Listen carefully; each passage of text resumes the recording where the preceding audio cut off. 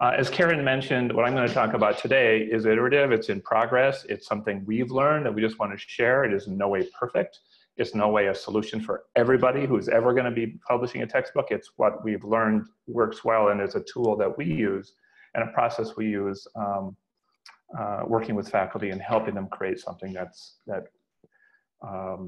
helping them create something that a textbook that they can envision. That's good. So anyway, I want to start off with that, and thank you all for coming here. What I'm going to talk about today is basically, the Open Textbook Network really started out with focused on adoptions of open textbooks and open textbooks that already exist, right? And so they're out there, they're kind of the low-hanging fruit. But as we've traveled around, ran workshops for faculty, talked with staff, librarians, and so on at institutions, it became clear there was a real appetite for publishing as well. And so we have spent the last probably 2.5 years trying to get a better understanding of what it takes to publish a textbook. And we are definitely still learning. And a large degree of thanks goes to all of the institutions we're working with and the cooperative and the other institutions we've talked with that have helped us understand this. So what I'm going to talk about today comes from some of that digging deep into the actual in the dirt, on the ground, I guess might be a cleaner way of saying that, on the ground discussions we've had with faculty about what they need and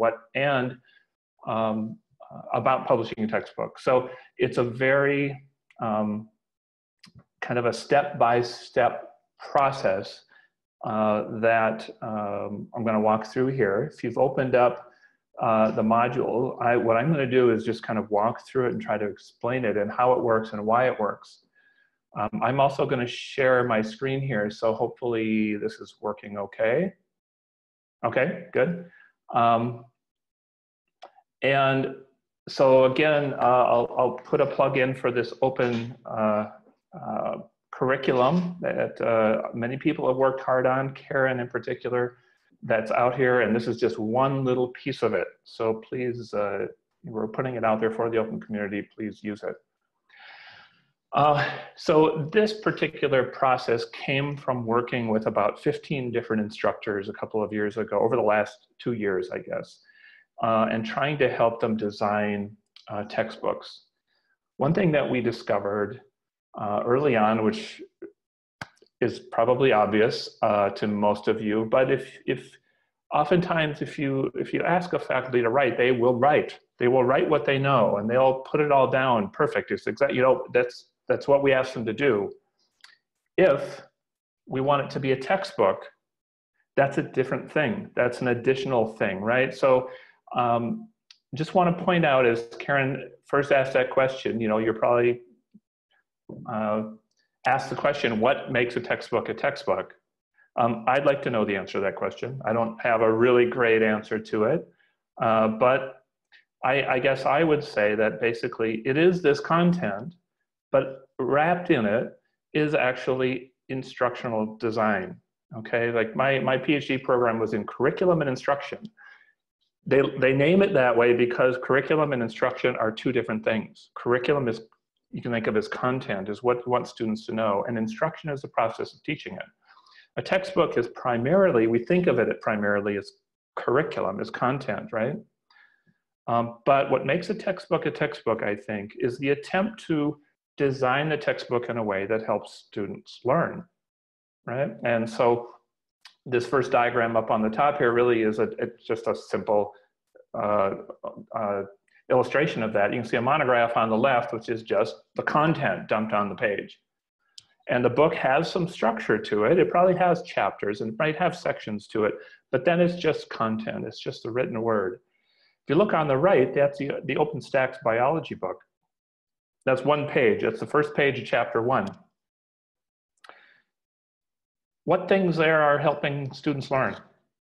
Look at that. See how many things you can pick out that are helpful for learning. A big part of learning is context and structure, is understanding how this piece of something that I'm going to learn fits into the larger context of this field or this what I'm going to be taught. So if you look at this, they use everything from font size, font color, the styling. The styling within you see the chapter outline there is in a box. It's in a green box, and then it basically gives you the outline of what's to come in the chapter. There is an introduction, which is just basically setting you up. Here's what you're going to be learning. There are learning objectives. There is an image here. There's all the content, frankly, that pretty much everything on this page is structure to help students learn. The content itself about the study of life isn't even on this page, really.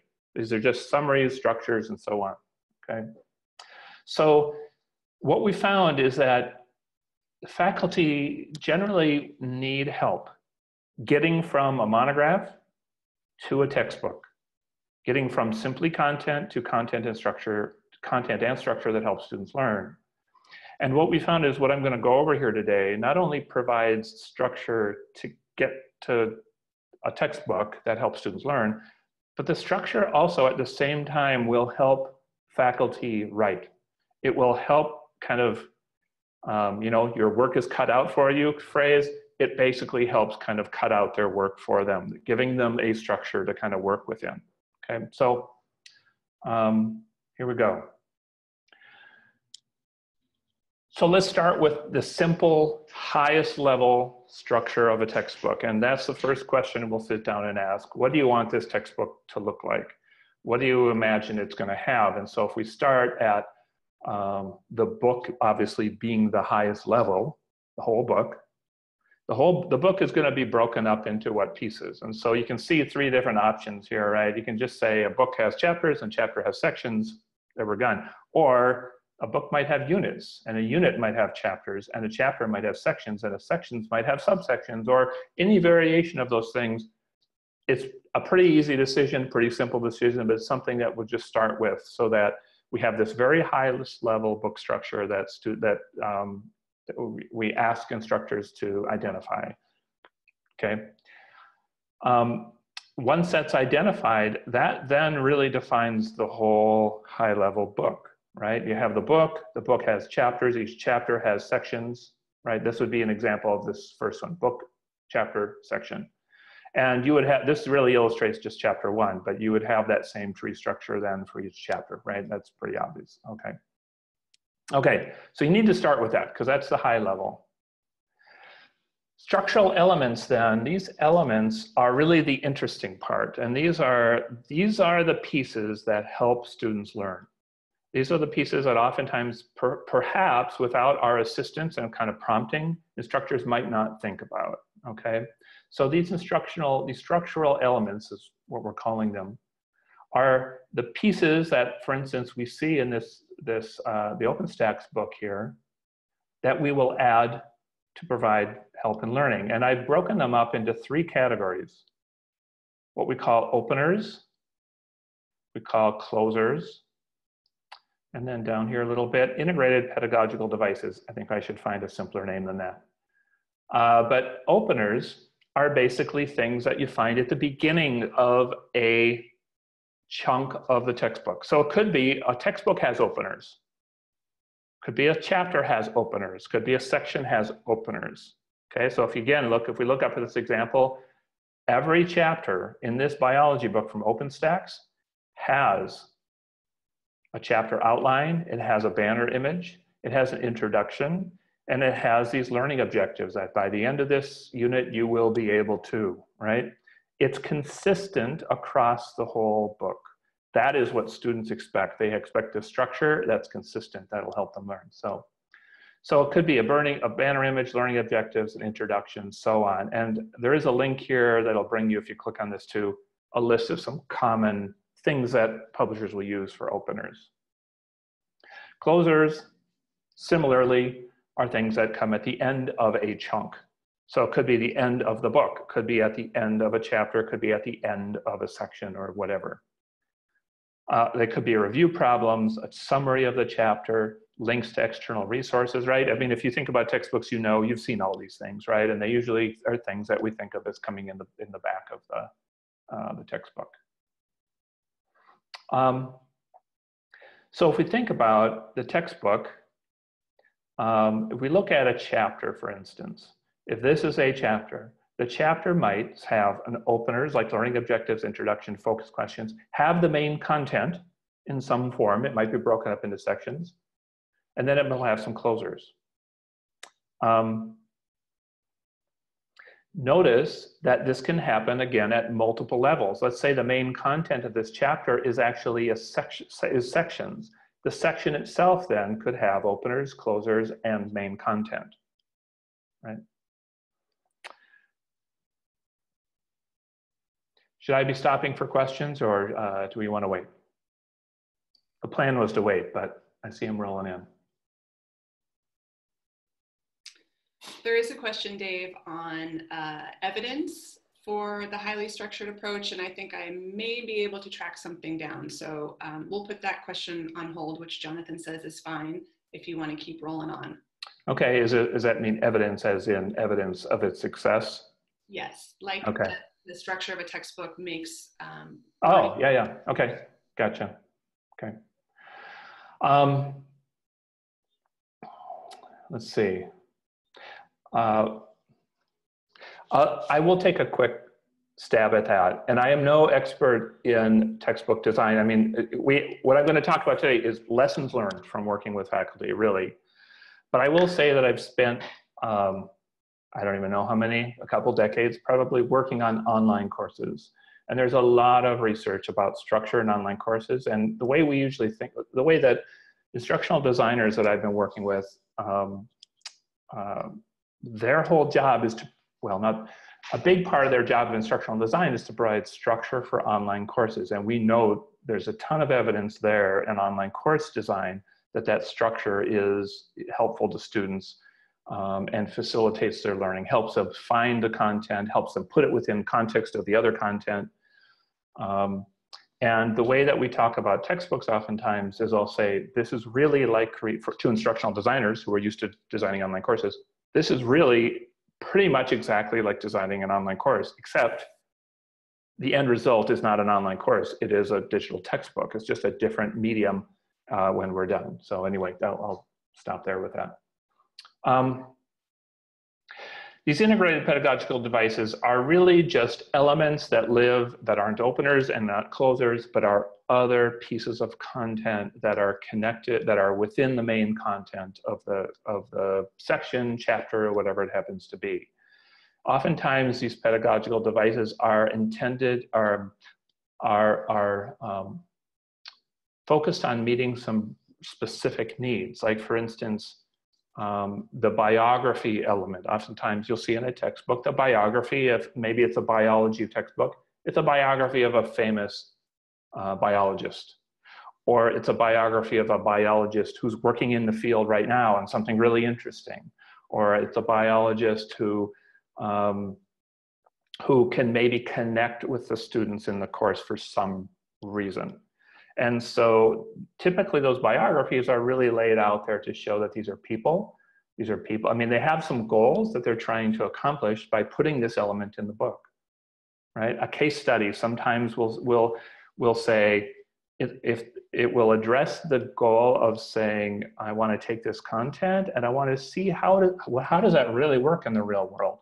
A case study is exactly the element you'd want to show, okay, I know we just talked about all this abstract stuff. Here is a case study of its application in the real world. So there are a number of different elements like this that we can integrate into the content. And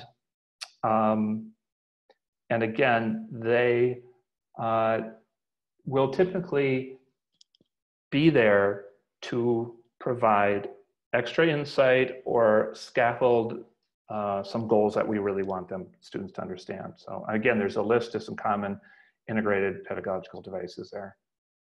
Okay, so that's the basics of what we're talking about here. We have these elements that we want to put in the textbook to help students learn, right? The question is, how do we get authors to work with these things? And not only do we want them to work with them, but we want them to do it in a consistent way, right? A textbook's part of the instructional design of the textbook is its consistency. chapter to chapter, section to section. Students know what to expect. They know that when they see the blue box with the blue heading, that those are, oh, those are learning objectives, or those are, right? It helps lower the barriers to learning by providing this context. So here's what we did, and we've written this, I've written this section to be technology agnostic. There's no technology involved in this except for magical Post-it notes invented right here in Minnesota. Thank you very much. So this is exactly what the technology that we used to work with the instructors that I worked with.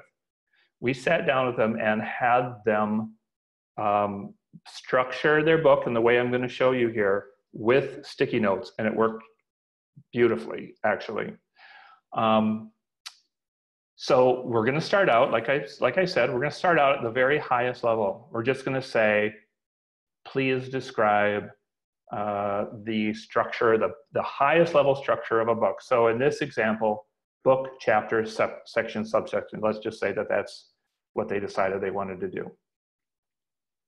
We would have them then look at each level, starting at the book level, and say, what elements do you want in this book? At the book level, what elements live at the book level? And there are openers, there are closers, and then there's the main content. So for the book, in this example, the instructor wants to make sure there's a cover page, wants to make sure there's a table of contents. Some of these things are so basic, they hardly need mentioning, but it isn't unhelpful to actually have the instructor think about, I mean, just to be aware that this will exist on your book. And then at the end, they want an index and they want a glossary. Okay, pretty simple book structure, right? The next thing we would do then is go down to the chapter. So you notice that we include chapters in here, and there might be 20 chapters, but we're just going to put one placeholder chapter in there, right? That's where all the chapters are going to live. And then we define what a chapter looks like. And in this example, the instructor says a chapter, I want a little intro paragraph, I want a chapter outline, I want to list the learning objectives, I want to list key terms up front. I want sections then. So those are all openers. Those are all things that at the beginning of every chapter, you'll have intro, chapter outline, objectives, and key terms. At the end of every chapter, you'll have discussion questions and case studies. And so we would then go to the section, and we would do the same for the section, which would of course have subsections, and every subsection then we would also define. And they might have openers, they might have closers, and so on. So they're, you can see how the structure is building level by level, right? Okay, so far, we haven't even talked about the content of the book, right? We haven't talked about biology. We haven't talked about whatever this book is about. We're just saying, what are the pieces that you want? I want to add a caveat to this. I think we are I think we need a lot more work here in this area to attach these different elements to actual learning objectives and having elements that will address learning objectives specifically. Right now, the way that we worked with these faculty is we kind of relied on them and their expertise to say, what pieces do you think will be useful to your students? We don't get into depth about why and what specifically, how is this going to help them meet their learning objectives. I think we should go deeper in that area. Right now, we need a little more work on that.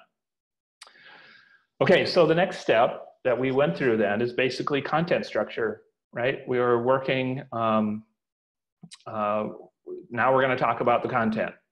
In this case, let's talk about biology, for instance, right? So the term scope and sequence is usually more of a K-12 kind of word. I don't hardly ever hear it used in higher education, but basically the scope means what's the breadth? What's the breadth? What are you going to cover? What's the scope of the book? Defining that, and then defining the sequence in which it will be covered. What comes first? You know, what comes second, and so on. And those are important discussions to have. When we worked with some of these instructors in the last 2 years, they were working in teams, and we basically asked them to, again, we had them use sticky notes, and they've taught these classes for a long time. They knew what concepts needed to be addressed. They together collectively just went through and defined here's all the things we need to cover. And then they sat down and sorted them into the sequence. And you're going to have disagreements between instructors on that. And I give this example here. I give this example of an OpenStax chemistry book that I believe was revised. Is Kathy in here? I believe it was revised by UConn instructors, was my memory at least. Sorry if I'm wrong there. And they decided they wanted to teach the concept of atoms first before other elements. And so they worked with OpenStax to actually move content around because they didn't agree with the sequence of the chemistry book as OpenStax had published it. So you're going to get disagreement there, but it's important to agree on that up front. Okay, and then once you have that, basically you fit it into this structure that you've built, right? You have a book, chapter, sections, subsections, and you work with them to work that out. It's I just said that in 10 seconds. It will take a long time to get this kind of pushed through, especially if there's multiple authors. But you want to end up with a structure like this. And so I just yanked this out. This is the actual book structure, I believe, of the biology book of OpenStax. And so, here's Unit 2. Unit 2 is the cell. Chapter 4 is cell structure. Section 4.1, 2, 3, 5, and so on. Then you can see here's Unit 3 and so on. They have a book structure of book, unit, chapter, section at a high level. Once you have this structure, this content structure mapped out, and once you have this kind of element structure mapped out, you have everything you need to map out the whole book. And this is the piece I think that this is kind of the magic of doing both of these things and then integrating them together. So if we look, for instance, at, let's look at this example. Sorry, I hope you're not getting seasick on me as I move the screen around. Here are two chapters, chapter 11, chapter 12 of this textbook. Here is the element structure they agreed on before they wrote the book, right? They have a book, chapter, section.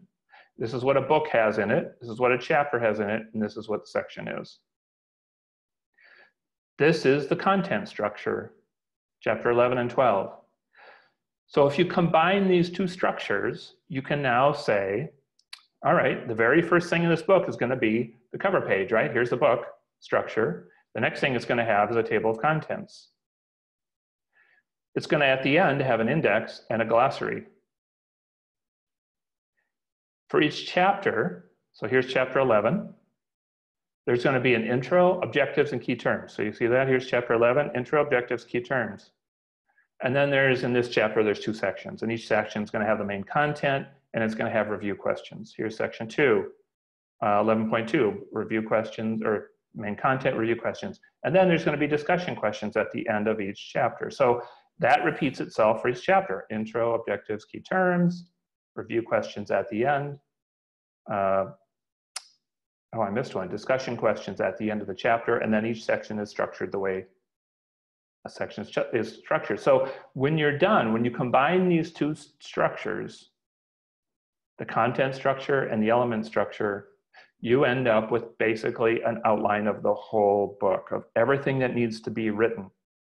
So that's what I said at the beginning when I said, not only does this process help you end up with a better textbook that ensures that you use some of these elements and is more consistent, but it actually will help the instructor by, their work is cut out for them now. They know exactly what they need to do. They need to write an introduction for this chapter 11. They need to write key objectives. They need to write key terms.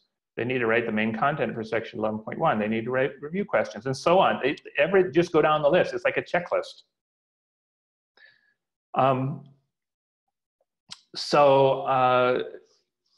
When it comes down to it, this is why we found it to be successful, because writing a book can be an overwhelming task. It really can. It's just huge, and it takes many months of time. And any kind of structure that you can give that not only helps them, but ensures that you end up with something better And if you hadn't, you want to use that. And that's why we find this useful. I want to make a few just really simple notes here, a few comments. When coming up with the structure, especially the content structure like this, I made a note of it in here in the text here. You should know that in 2012, there was actually a lawsuit. There were a number of publishers who sued Boundless. And they sued Boundless not because they copied the content of the books per se, but Boundless copied, or at least that's what they asserted, the structure of the book, the outline, like this. What Boundless was trying to do, Boundless was trying to say, this commercial textbook over here, look, we have the same outline, but it has open content in it. So you can use this one to replace that one. And it was a kind of they were trying to say, look, this is equivalent to that one. It should be an easy swap, right? And so it made sense for them to try to just take the structure of the book and copy it out. They were sued. And so what was claimed basically was, and there may be some on the line who know more about this than I do, but it was claimed that they claimed copyright on the structure of the book and that it was a copyright violation and so on. So they settled. There was never any, it was never decided in court who was right and who was not, and can you actually copyright this kind of thing? How close is this getting to be copywriting facts, which you can't do? They settled. So unfortunately, we don't know what you can and can't do, but just be aware of that. It's something that if you're working with instructors, to make them aware of, so they don't just go to their book and say, I'm just gonna copy the outline of this book. They might think that that might be a nice, easy way to get to where they want to go. And even if they come up with it on their own, it's likely going to be very similar to the book they just got done using. But just to make you aware of that. Let's see, what else? I guess I would just then throw out a couple of caveats to this. Like I said, I know that this isn't going to work for everybody. This I kind of put together because I work this way. When I write an outline and I fill in the outline. My wife, on the other hand, she just writes. I don't know how she does it. And then when she's done, she rearranges it to a way that makes sense to her. So she actually ends up with the outline kind of in a way. So again, I want to just point out that I'm not saying necessarily that this is the best case for absolutely everybody, but it's a tool that we've found, a process that we've found to be useful for many, to give them to remind them, number one, we don't want to end up with a monograph. We want you to think about consistency in elements. And number two, we're going to help you structure this to make the job easier of writing.